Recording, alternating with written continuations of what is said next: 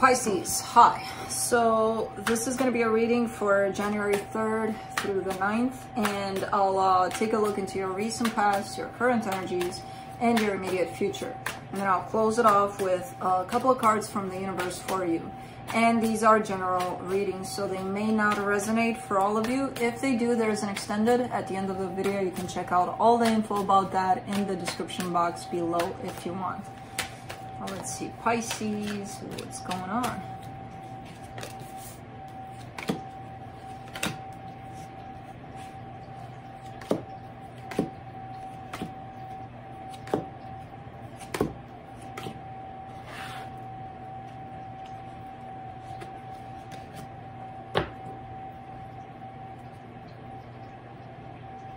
Okay, the overall energy for the reading, the Lovers. Yeah, okay, so there's definitely a connection here. I saw it in the past there. I don't know what's going on with it. I don't even know if it's physically manifesting in any kind of way, but it's here. In the recent past, the Queen of Wands, the King of Wands, the Page of Swords. Again, that power couple. I feel like there's a lot of attraction here that's coming to the surface, or that came to the surface in a particular situation. But not much has been done about it by the looks of it. So even though it was felt big time, I don't see much participation on either side. In the current situation, the Judgment, the Knight of Swords, the Seven of Cups. Somebody's kind of moving quite along. They're like, okay, this is, you know, I'm moving on, basically. Somebody's coming in from a decision of, all right, I need to go on with my life here. And I kind of get the sense that that's you. In the immediate future, you get the Four of Pentacles, the Page of Wands, the Ace of Swords. Realizing that someone here has a hard time letting go.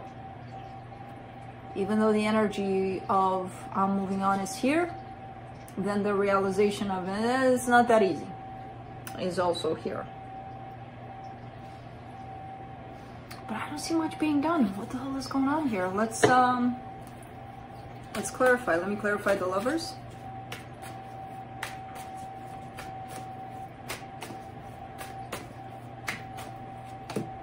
Oops. Other way.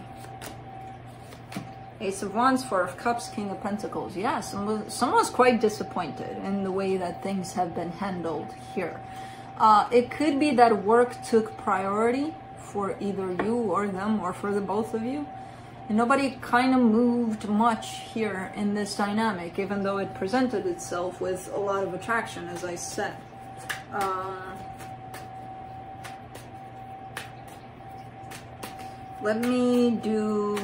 gonna do that Page of Swords there in the recent past. Eight of Wands, Seven of Swords, Ace of Cups. So there is here a sense of probably expressing a little bit of how they felt in this situation. I can't tell if it's you or them at this point, but someone either tried to open up, because I see this whole, like, if I were to go to Oscar and be like, yeah, baby boy, I love you so much, I don't actually, go away, I take it back, you know? So it kind of feels like that. But then kind of waiting for love to show up in this situation. So just throwing in a little bit of almost like a tantrum. And then kind of waiting. Maybe it's going to work. Maybe love is going to come out of this. But again, the attraction was definitely there. Felt on both parts. Let's do the Judgment card. What do you want? Where are you unsettled? What's up? Huh? You want to go out now? I just started this reading. Let's do the Judgment card in the current situation. The Knight of Wands, the Page of Wands, the Wheel of Fortune. Man, it's like couples therapy in here. I see this attraction kind of going down a little bit, and based on that, it's like, oh, okay, I don't feel much anymore, so I can move on. I can freely move on now. But that changes. That doesn't stay here. That maybe you're not feeling it today. Maybe the weather is a little off today. I don't know. Because I see that changing. I see, even though it's dropping a little bit in the way that, ooh, there was this attraction in the past, and now it's still there, but it's not as, so that means I'm getting over it. So that means I can move on. The Wheel of Fortune is there, so that tells me it's a little bit of a roller coaster here. Sometimes you feel it, sometimes you don't feel it as much. It doesn't mean it's not there, you know? Let's do the Knight of Swords.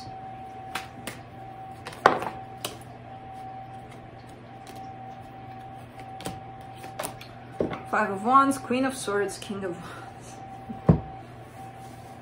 It's like a game. It's like a teenager kind of a game here that's going on. I'm moving on. No, you're not. Don't piss me off. You're not going anywhere. Oh yeah, I am.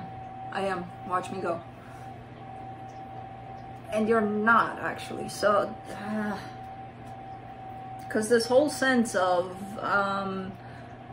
really determined to move on, despite the attraction that's being felt, is creating a little bit of a conflict here. A little bit of, well, you're not going anywhere. Oh yeah, I am. Let's do the Seven of Cups. What is this, Pisces? What are you bringing to me today?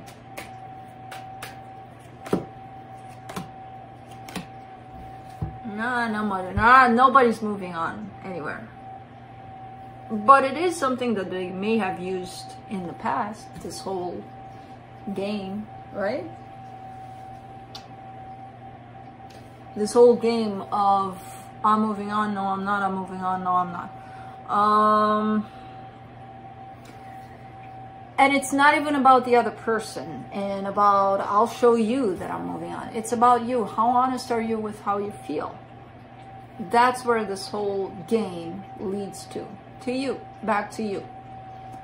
Why would you move on if you felt something? Because today, you know, the weather was, that cloud over there came in and I didn't feel it as much. I think it covered it or something. And I didn't, you know, not like yesterday. Yesterday, ooh, you wouldn't want to be there. But today, So because of that, that means I'm not feeling it. So that means I can move on. So, you know, and when the time comes for you to move on, you go back to how you feel. And you feel things here. And again, it's not about them. It's about you moving on from what? From what you feel. I feel like you're learning from all of this with the Page of Pentacles being here. I feel like you're starting to learn. You're starting to get it, that it's not about them. It's not about you showing them. It's about you showing yourself, basically, and being honest with how you feel. Swear to God, it's coming in as one of those teenager games. It carries that energy to it. Let's do the Four of Pentacles in the immediate future.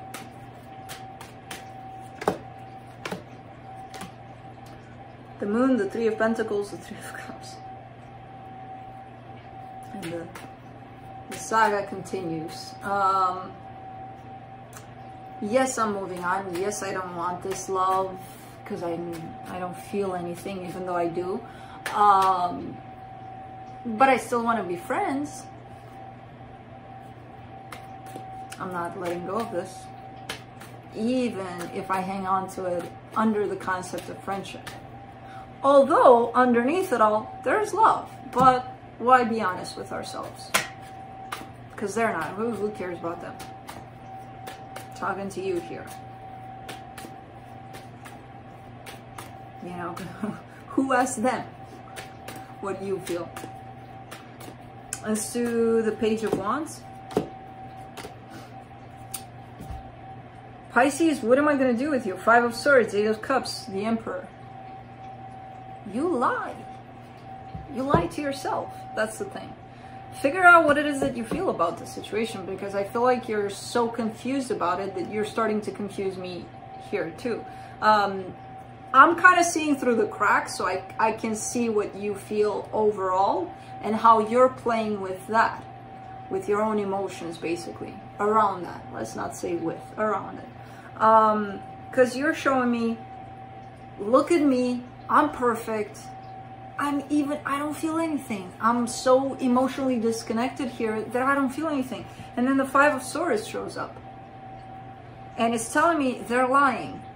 Yeah, maybe they don't feel that great love, you know, that, oh my God. But they still have their ears, their eyes, there's something open to the situation. So there's a sense of curiosity here. And it wouldn't be here if you didn't feel anything at all. You know? And underneath it all, you know the truth.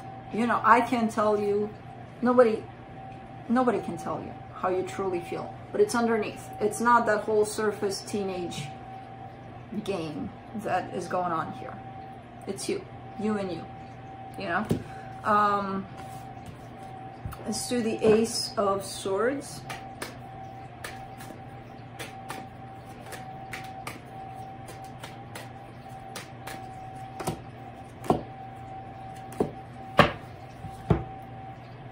Seven of Cups, the Fool, the Six of Cups. Well, you are showing in more and more in the energy of I'm moving on, okay? I'm gonna go find a soulmate, I'm gonna go find this and that and the other, and it's gonna be perfect, and I'm gonna be moving on. Okay, this is a soulmate too, by the way. It doesn't have to be one soulmate you have for the rest of your life, and that's it. Your family could be soulmates, your friends could be soulmates, so anybody around you could be a soulmate.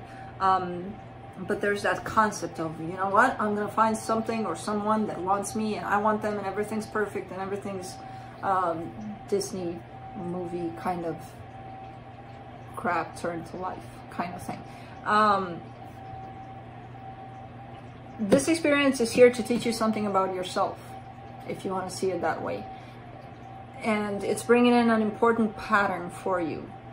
And that pattern is dismissing how you feel, basically. Because let's play this teenage game. Let's show them who's going to walk away, even though I love them underneath, and I'm not going to tell them, but at the same time, I don't want to let them go. So I'm going to hang on to them, and I'm going to tell them, hey, let's be friends. And we're going to lie to ourselves again, because underneath that friendship that I'm requiring, there's love. So let's lie. And lie and lie and lie to ourselves. Okay. Until you're going to stop lying to yourself.